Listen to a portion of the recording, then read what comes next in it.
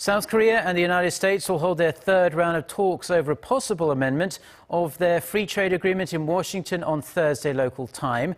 Seoul's trade ministry says Yoo Myung-hee, a deputy minister for FTA negotiations at the Ministry of Trade, Industry and Energy, will be negotiating with her American counterpart, Assistant U.S. Trade Representative Michael Beeman.